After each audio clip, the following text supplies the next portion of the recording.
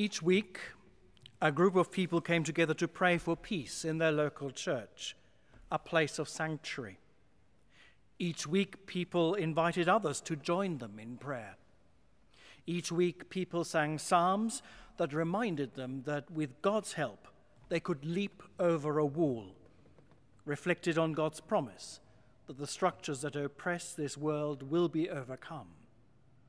Each week, they lit candles as a sign of hope that the darkness might be set ablaze by light. And week by week, the numbers of people kept growing until the church could no longer hold them all, until there were thousands with lit candles filling the city center outside the church, calling for the values of heaven, the freedom, dignity, and respect of all God's children to be reflected in the world in which they lived. Week after week, the people met with lit candles, stood praying and singing as the police looked on and did not know how to react to this wave of light and peace filling the dark winter nights, until the people had, by their prayer and their persistence, leapt over the wall, toppled it in fact, and East Germany's borders were opened. The path for Germany to grow together started at Leipzig's Nikolai Church, a church where Johann Sebastian Bach had been the organist, the church where the peaceful movement started that ultimately led to German reunification 30 years ago this weekend. If you are old enough to have witnessed the dramatic pictures of the Berlin Wall being smashed by people from East and West, you will probably remember exactly where you were in that moment. I certainly can remember my tears of joy in my German family home as my divided homeland began to heal and to grow together again. Our faith can change the world. Our courage and community can break down barriers, just as our persistence and prayer can change people and places. And that's precisely what you and I are called to do, change this world by our actions. Because God's plan is for the rule of heaven to be restored across this broken world. And each one of us who believe is called to be a part of this plan. And each one of us has been given special gifts to bring God's plan to change our world to pass. This month we'll be reflecting together on Paul's letter to the Ephesians. In our services, our sermons, our prayers and Bible studies, we'll be thinking about God's goodness and grace to us. And as we think about God's gift to us, we'll also reflect together on what it is that God calls each one of us to do with the goodness and grace that he's lavished upon us, what he calls each one of us to do and to be to help change our world for good. Paul begins his letter to the Ephesians by sharing with us God's vision for his creation. He shares with us the mystery of God's will. God's will is for all people to be reconciled to one another and to him. Paul tells us this mystery at the beginning of his letter to give us the chance to step back from the day-to-day life of being church and to look at the world and our own Christian lives from a much broader perspective. Step back from our daily concerns, Melbourne during a global pandemic, the future of our cathedral ministry during and after COVID-19, and to look at our world in the way that God sees it. And today's epistle reading commences to explore the central themes of Paul's letter to the Ephesians. Who is God? What is God's plan for this world? And what is our place in this plan? What is the nature of God's lavish grace to us? And how can we share it with others? Right at the very beginning of his letter, Paul sets out God's vision for this world. Grace to you and peace, Paul writes to the people of Ephesus, from God our Father and the Lord Jesus Christ. That's not just a lovely phrase that Paul uses to start his letter. Rather, it is the primary purpose of God's plan. The vision that God has for this world is to be filled with grace, the gifts of the Holy Spirit, and for God's people to use those gifts of grace to heal the world and to bring about the gift of peace. Grace and peace stand at the beginning of Paul's letter to invite us, God's people, to share together in being grace bearers and peacemakers, people who proclaim repentance and the forgiveness of sins to all nations, who draw on the knowledge that God loves us and on God's lavish gifts of grace to make and promote peace in our own time and place. This ministry does not come easily or naturally, Paul knows. That's why God's people are equipped for their task with every spiritual blessing in the heavenly places. The abundant gifts of heaven themselves are granted to God's people for the work of bringing grace and peace to this world. Love and joy, peace and forbearance, kindness and goodness, faith, gentleness, and self-control. The lavish gifts of God's Holy Spirit are granted to those whom God has chosen to bring about God's plan of grace and peace. It's nice to know, isn't it, that God gives these precious things, precious gifts, to peacemakers and change bringers. Here is the snag, though.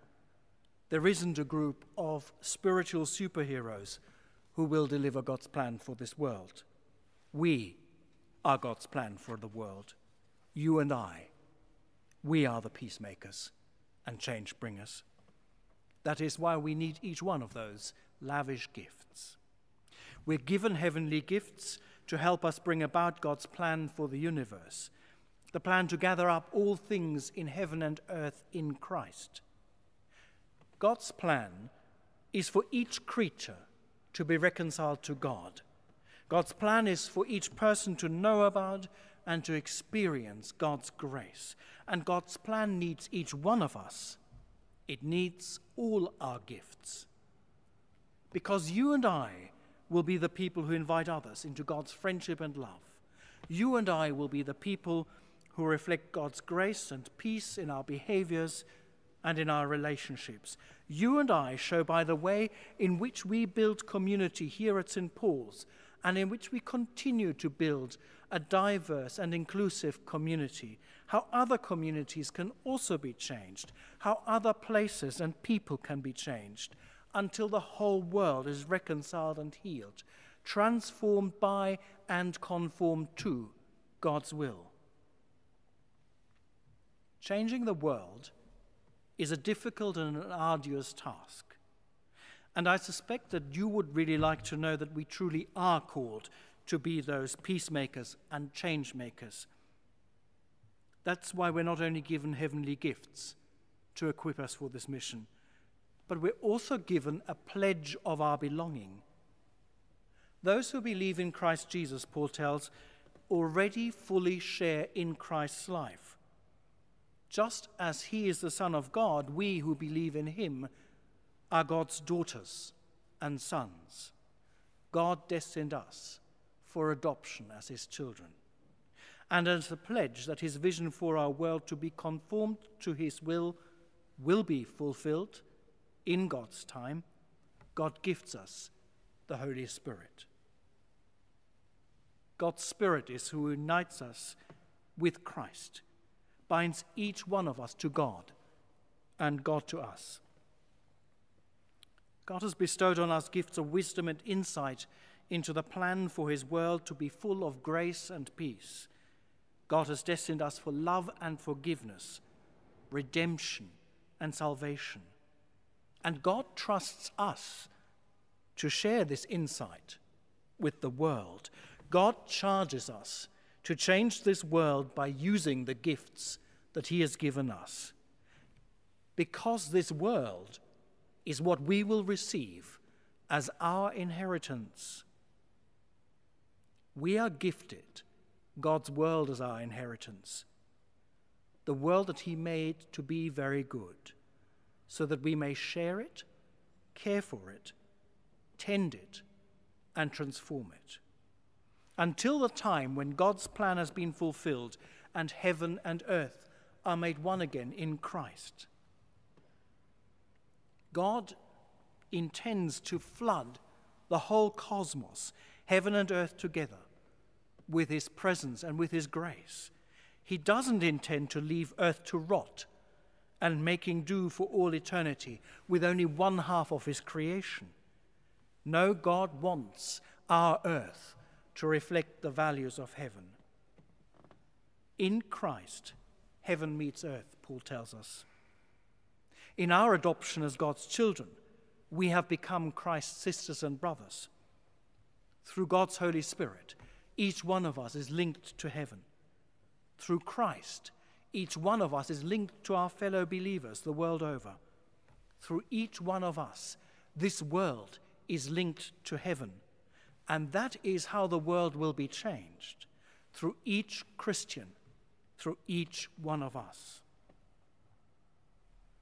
Paul's letter to the Ephesians invites each one of us to play a part in the healing of this world, invites each one of us to use the lavish gifts that God gifts to us to bring about peace. And if we rightly feel that this task is daunting, Paul assures us that the gifts of grace that we've already received are sufficient for us to play our part in God's vision for this world. Because we start at home with each individual believer. Our world will be transformed by every changed life, one by one, person by person, starting with each one of us, with our own lives. We are God's ambassadors who in our own lives show forth the gifts of grace, one by one, community by community, starting with each one of our congregations. We are the peacemakers that God places in each community who will show forth the gifts of his peace, one by one, place by place, starting in our own cathedral community and in this city of Melbourne. When we begin to see the world through God's eyes, we may begin to see the whole universe changed for good. As each individual is changed, beginning with you and me. As each community is transformed, beginning with our own. As each place is renewed, beginning with this city and church. This incredible vision is set before us today, both as a gift and as a challenge and opportunity. The gift of God's Spirit, the lavishness of God's grace to sustain us, comes with a challenge to let our eyes be opened to God's vision for this creation, a world that is cared for by each one of us, a world that is prepared for his peace by each one of us. Now, you might think that this is incredible, but when I was a child, my homeland was divided. Half of Germany was locked away behind high fences and walls topped with razor wire, guarded day and night by army and by police. Ambassador Fitchen just called it one of the harshest and most heavily guarded borders of the world. When I grew up, I did not believe that I would live to see the day when those powerful instruments of oppression would be toppled and the two parts grow again together into one united Germany. Nor would I have believed that this process would be accelerated by a group of parishioners in one Leipzig church meeting together to pray, to sing psalms, light candles on Monday afternoons. But that is exactly the mystery of God's will, to change our world bit by bit. And as God called the church in Leipzig to start a movement of prayer and hope, of community and peaceful process that would topple the Berlin Wall, so he calls us today to begin to change the world, starting in our own city. As we embark on this month's reflection together, I pray that God, the giver of all good things, would pour out the lavish gifts of grace on us and use us in his service, that God would pour his Spirit into our lives and move our hearts to prayer, that God would equip us to recognize, to discern our gifts and move us to good works, to build up his kingdom right here in the heart of Melbourne. May we be equipped by God's lavish generosity to work together to transform our city and our church. May we who have placed our hope on Christ find that we have already been equipped to live for the praise of his glory. May we fulfill in our own time and generation God's plan, that our earth will again reflect the values of heaven. Words of encouragement from later in the epistle to the Ephesians. Now to him who by the power at work within us is able to accomplish abundantly far more than all we can ask or imagine, to him be the glory in the church and in Christ Jesus, to all generations, forever and ever. Amen.